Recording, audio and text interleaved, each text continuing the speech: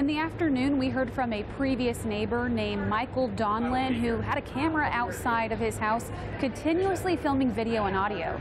He says that it's obvious that in the recording from that night there was screaming, then 2 gunshots, a pause, and a 3rd gunshot. His camera also captured a black Jeep previously in the night. The prosecution had Donlin describe the audio and the Jeep. He described a black bike rack on the back of the Jeep. Defense attorneys asked if he's ever seen a bike rack or a black Jeep elsewhere in Austin, to which he answered sure. Jurors also heard from other witnesses, including Austin Police Sergeant Ronaldo Ramirez. He took the stand at the start of the day, resuming where court left off on Wednesday. The defense asked about what was included in his report and what was left out.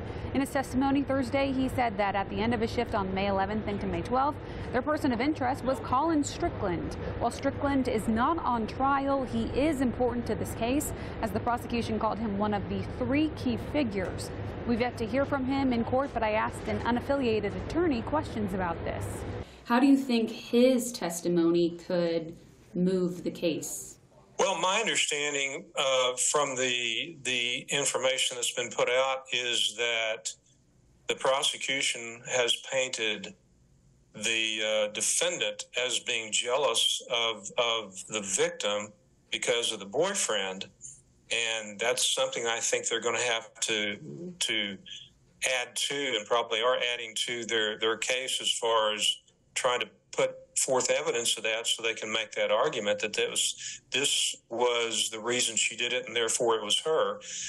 And I think the opposite is going to come into play for the defense, where they're going to try to downplay the relationship that he had with either one of these women. Trial starts back up tomorrow morning. Jessica Taylor, CBS Austin News. Thank you for watching. Please hit the subscribe button and get the latest news by downloading the CBS Austin News app.